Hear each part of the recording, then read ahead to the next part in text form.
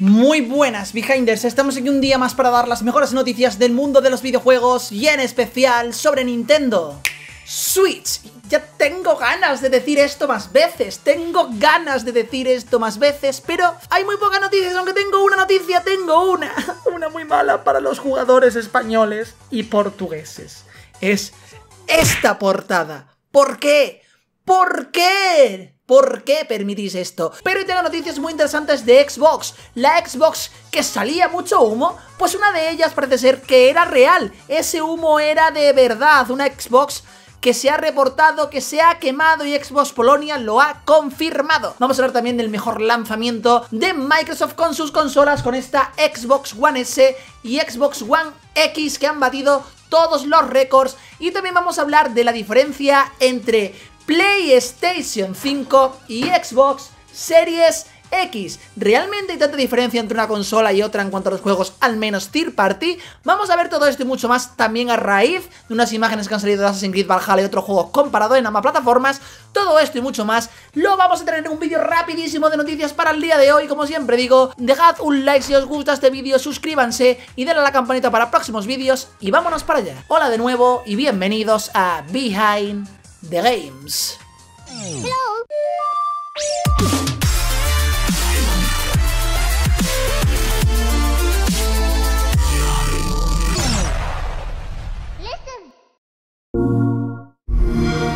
Vamos a irnos con la primera noticia del día. Se trata sobre el lanzamiento de Series X y de Series S, que ha sido un auténtico triunfo para Microsoft. Y es que, aunque no se han compartido cifras concretas, la compañía asegura que esta generación de consolas ha vendido más que cualquier otra generación anterior y también es la generación en la que más juegos se han jugado durante el lanzamiento, con un total de 3.594 títulos ejecutados, contando todas las generaciones de Xbox con las que es compatible nuestra querida Series X y Series S. Otro detalle a destacar es que el 70% de las consolas tienen el Game Pass, por lo tanto es evidente por lo que la gente se compra los sistemas de Microsoft, y es que el Game Pass es maravilloso y estas consolas son maravillosas. Estoy súper contento y creo que se me nota. Tengo muchas ganas de seguir compartiendo mis experiencias con Series X y Series S. Tengo que hacer un análisis de ambas y aún no lo he hecho. Si queréis ese análisis, háganmelo saber por aquí abajo y trataré de traer un análisis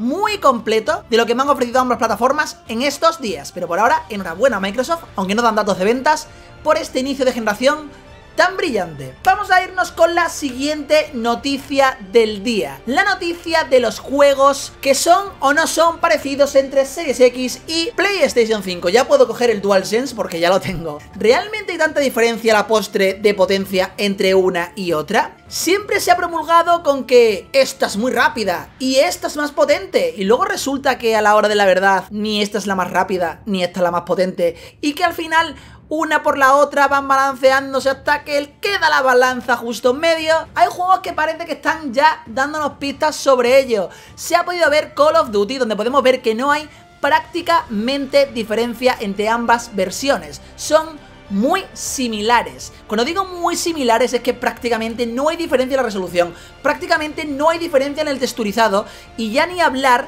de que incluso tienen los mismos problemas de tirones de frames, un poquito más pronunciados, vuelvo a repetir siempre en esta, porque es la consola menos potente y en algo se tiene que notar, es obvio. Hemos podido ver también NBA 2K, donde también hay muy poquísima diferencia en ambas plataformas, y algunos otros juegos más donde se demuestra que realmente los third party no están aprovechando ni la potencia sobre el papel de esta, ni la rapidez sobre el papel de esta.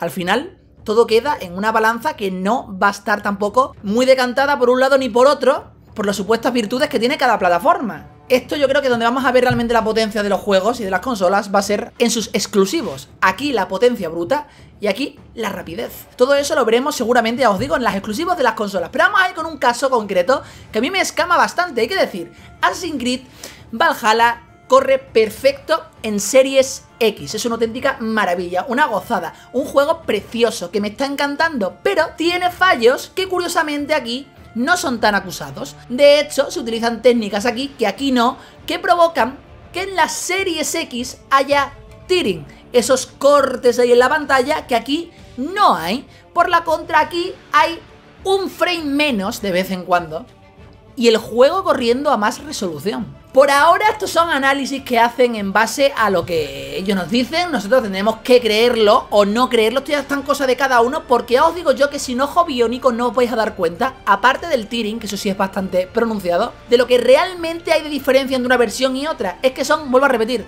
muy parecidas. Al final va a pasar lo que yo ya dije, que ni se va a notar tanto la velocidad en una ni la superpotencia en otra. Lo que realmente va a marcar la diferencia es la durabilidad y la fiabilidad de cada consola, más que en sí la diferencia gráfica de los juegos, al menos third parties. Y es que ambas versiones de Assassin's Creed Valhalla funcionan a 60 frames y en PlayStation 5 hay momentos puntuales en los que baja a 59. En Xbox durante momentos aislados hay tearing, como bien he dicho, que afecta a las escenas cinematográficas sobre todo, y muchos usuarios les está afectando. A mí personalmente ayer subí a Twitter una parte donde tuve un tearing bastante pronunciado y podía verse como había esos microcortes. Yo tampoco puedo hablar muy profundamente sobre este error, pero el tearing es ese error de cuando tú giras la cámara, hay como que cortes por la tasa de refresco variable. Son cosas que pasan y parece ser que aquí es muy acusado. Desde VGTech apuntan que este problema afecta a todas las consolas Xbox con la versión 1.0.2.53 del título y que no está relacionado con el frame rate del juego. En cuanto a resolución de ambos sistemas, funcionan a 4K dinámicos. Y agárrense, porque los datos son reveladores de que realmente luego cómo optimiza cada uno, cada third party. También Ubisoft no es un ejemplo, pero vamos a ir a los datos. Tenemos Series X, donde lo más habitual es que esté en una media de 1620. Llega a los 4K, baja, pero 1620 es la media. Y curiosamente en PlayStation 5 se mantiene en 1800. Sí, curiosamente se mantiene a más resolución aquí, aunque baje 1 o 2 frames más de vez en cuando, que también he visto que baja en Series X varias veces los frames, en parte de los que la PlayStation 5 no. No lo entiendo, esta consola se supone que puede hacer más que esta. Ahora, se dice y se rumorea que es que los kits de desarrollo los tuvieron antes los de PlayStation 5 que los de Series X, aunque realmente se construyó antes la Series X como tal, comercial, que la PlayStation 5. Estas son teorías que yo, como no las sé, simplemente os traigo datos que me van llegando. Tenemos los tiempos de carga, donde al cargar partida tenemos 12,98 segundos en Series X y en PlayStation 5 11,42, no hay prácticamente diferencia, y al morir igual 11,42 en Series X y 10,77 en PlayStation 5. Vamos a ir más para allá, porque hay otro vídeo publicado por VGTech donde se indica que rara vez se renderiza 4K nativos. Vamos, que este juego no es de estar mucho en 4K, es de estar más en 1440 para arriba, para abajo, pero que no alcanza los 4K. Y es que la resolución nativa está habitualmente en los 2432 x 1368 y 2880 x 1620 en ambas consolas. En definitiva, ¿realmente hay tanta diferencia entre esto y esto?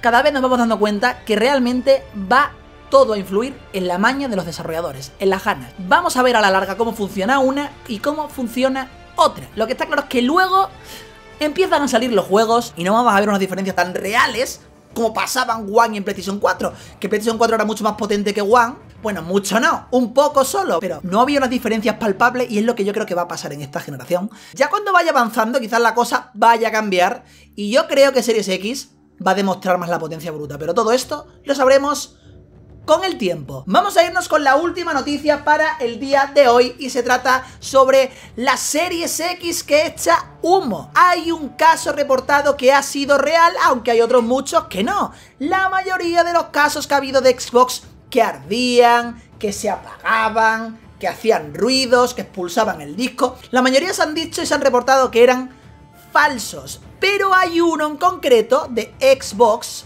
en Polonia que ha sido real. Y es que Xbox Polonia, de hecho, ha revelado que el usuario ya tiene en camino una nueva consola de reemplazo, mientras que ellos se llevarán la consola defectuosa para investigarla. Hay varias teorías sobre esto que podrían haber desencadenado este vapor, que sí se ha dicho que podría salir de ahí. Aunque vuelvo a repetir, no os fiéis de todo lo que habéis visto de Xbox echando humo, porque no son todas reales. Hay un caso concreto que se supone que es verdad, aunque por ahora Xbox no ha reportado exactamente si eso es o no verídico y por qué ha sido causado. Solo digo que hay un caso que parece ser que es real. Y es que también dice en Xbox Polonia que la comunidad deje de realizar bullying al usuario, además de recordar a las personas que están metiendo el vapor dentro de la consola que tengan cuidado porque se les puede fastidiar la consola y que los juegos son una pasión que hay que compartir y por la que no hay que pelear.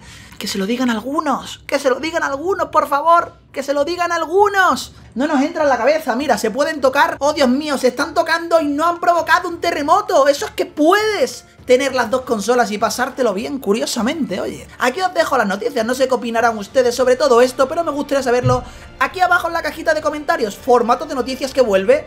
Y por favor, Nintendo, dame noticias. Quiero venir con noticias de Nintendo también, pero por hoy os dejo estas noticias tan interesantes. Y ya sabéis, si os ha gustado este vídeo, como siempre digo, dejad un like bien fuerte, suscribiros, compartir y todas las redes sociales aquí abajo en descripción. Aquí abajo en descripción también tenéis un link a Eneva, juegos digitales muy baratitos y un link a Twitch, donde cuando podamos emitiremos. Y ya sabéis que mañana más y mejor aquí en YouTube, donde si no, porque como siempre os espero en la próxima entrega de Behind the Games.